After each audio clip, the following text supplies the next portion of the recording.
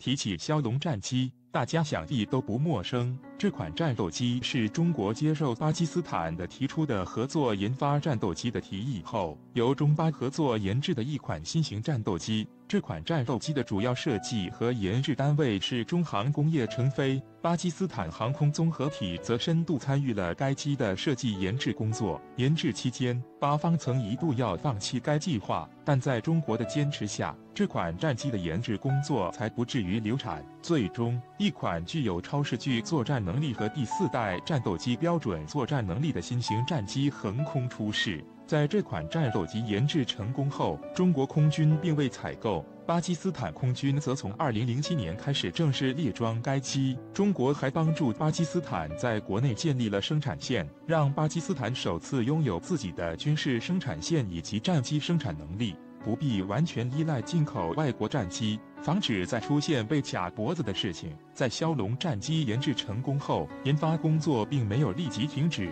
为了进一步提高枭龙战机的各方面性能和作战能力，依托成飞强大的设计研制能力，中巴两国继续发力，在枭龙战机基本型的基础上不断对其进行改进和升级，陆续推出了 Block 1型、Block 2型等型号。相比基本型的枭龙战机，在航电设备、雷达系统、飞控系统、可用的武器弹药种类等各方面都进行大幅的改进。从 Block 2型开始，枭龙战机还加装了空中加油系统，进一步扩大了其作战范围。此外，战机的对海陆打击能力以及电子战能力也得到大幅提升。如今，枭龙战机已经发展到 Block 3型，该型枭龙战机在 Block 2的基础上得到了全方位的大幅升级，还将配备 KLJ-7A 有源相控阵雷达。据悉，其整体性能将得到进一步提升。有消息称，其可能能够媲美美制 F-16 Block 52战机。目前，巴基斯坦空军已经装备和订购了约200架左右的枭龙战机。在这款战机自用的同时，巴方还和中国一直在积极寻求海外买家，将该机推向国际军火市场。目前已经有2个国家采购了枭龙战机，分别是缅甸和尼日利亚。其中，缅甸空军采购了16架，而尼日利亚采购了6架。根据最新的消息，缅甸空军的首批枭龙战机已经交付数量为6架，并已经在缅甸飞行员的驾驶下开始进行飞行，但交付时间则没有透露。值得一提的是，就在不久前，缅甸空军刚刚损失2架战机，而这批枭龙的交付正好弥补军机损失后带来的战力缺失。近期，中国红箭负2018对抗演习传出信息，歼20首次战败。作为中国新一代隐身战机，歼20具备碾压3代机的能力，面对歼10C 和歼11B，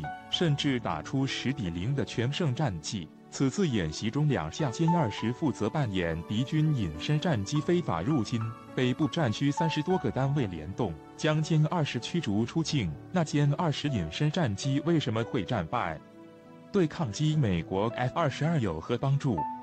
歼20隐身战机此次演习，北部战区调动了歼10C、歼11B 战斗机、空警2000分之500预警机等30多个单位的力量。歼20使用俄罗斯 AL-31发动机，推力不足，只能使用压抑和气动布局来弥补。但歼20的雷达发射功率24千瓦，世界第一，光传操纵系统让歼20有很好的操控性，但歼20的压抑和尾喷口破坏了隐身性。发动机也不具备矢量能力。那拥有科幻外形的歼20真实能力如何？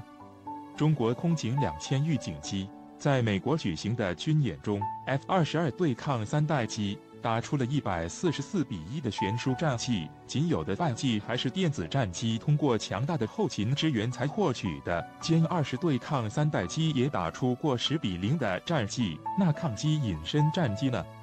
此次歼20模拟 F-22突入中国领空，北部战区出动歼10C 和歼11B，在预警机、电子干扰机、预警卫星的帮助下，成功围剿歼20，这让中国积累了对抗隐身战机的宝贵经验。美国 F-22隐身战机，根据此次演习的细节来看，北部战区的防空体系涵盖了空警2000、空警500预警机以及米波机动法隐身雷达。必要时预警卫星助阵，探测能力极强。此次中国暴露歼20的缺点，反映出对防空体系的自信。F-22就算隐身能力再强，也不会悄无声息。如此强大的搜索体系，引导歼10C 和歼11B，完全可以击溃 F-22，在对抗 F-35或者是 B-2隐身轰炸机，都有必胜的底气了。据美国海军第7舰队官方发布的消息，美国海军陆战队2架 F-35B 战斗机10月23日在东海上空进行了空中加油训练，出动了一架 KC-130J 空中加油机为 F-35B 战斗机进行加油。美军 F-35B 在东海练空中加油。美军称这2架 F-35B 战斗机来自 VFMA-121中队，该中队在2017年初部署到日本延国基地，是第一个在我国周边城建设部署的美军第5代战机中队。F-35B 是 F-35 3个型号中的短距垂直起降版本，由于安装了2级对转升力风扇、3轴承旋转喷管、滚转控制喷管等，导致自重有所增加，所以航程和作战半径较基本型有所减少。但通过空中加油可以弥补短腿的劣势。美军 F-35B 在东海练空中加油。根据美国军事时报此前报道，9月，美国官员证实，美国海军陆战队的 F-35B 战斗机在阿富汗执行了首次作战任务。CNN 说，以色列5月宣布曾使用 F-35进行过第1次战斗任务，但以色列没有提供任何细节。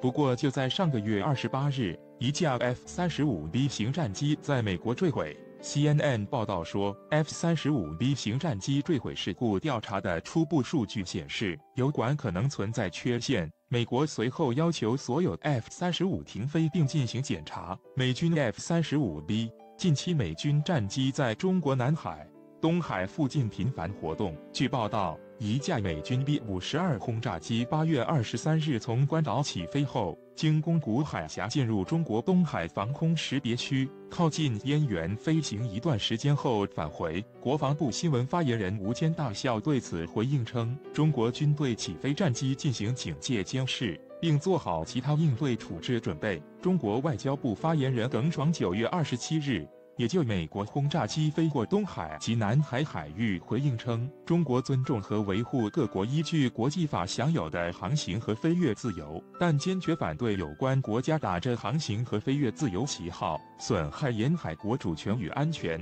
扰乱地区和平与稳定。原子弹这种武器的威胁意义大于实际作用，这是国际社会总结多年的经验，也成为了很多国家的政治筹码。而发射核武器所需要的飞弹技术也是非常高的。苏联曾经在民生方面无力支出，但是在军事上却一点都不吝啬。有这么一款全球最强的洲际飞弹，能够射击2万公里以外的目标，而且可以一次承载15枚左右的氢弹弹头。苏联虽然晚于美国拥有核武器，但是在发展速度上却并不落后，核弹的性能还有数量综合起来，甚至还能够超过美国。尽管现在的俄罗斯并不能在这方面完全和美国抗衡，但是对于飞弹技术的研发仍旧非常重视。最近新推出的 RS-28洲际飞弹就是他们的最新作品。首先，军工产业在俄罗斯从来未曾放松，他们的工艺技术也一直保持住世界前沿，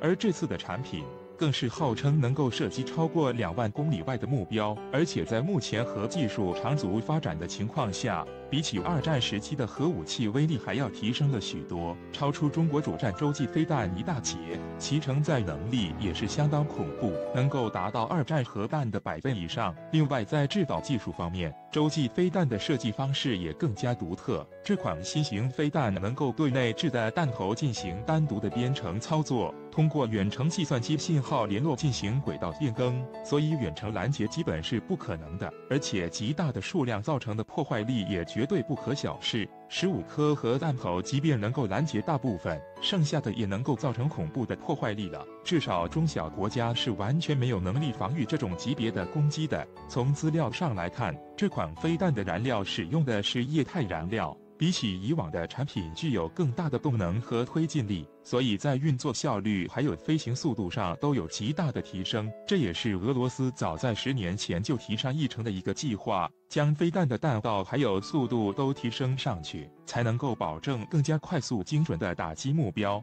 现在通过 RS-28已经完全的实现了这个目标，而且电子技术的应用在这一型号的飞弹上也得到了相当大的运用。尤其是对于重视军事应用的俄罗斯来说，这无疑是一个巨大的政治筹码。美国等西方国家一直对俄罗斯加以防范，处处限制，正是因为武器技术的先进，这既是俄罗斯在国际社会上立足的根基，但同时也是他们受人限制的原因。但放下武器就要挨打，这也是俄罗斯自己的认知，所以武器技术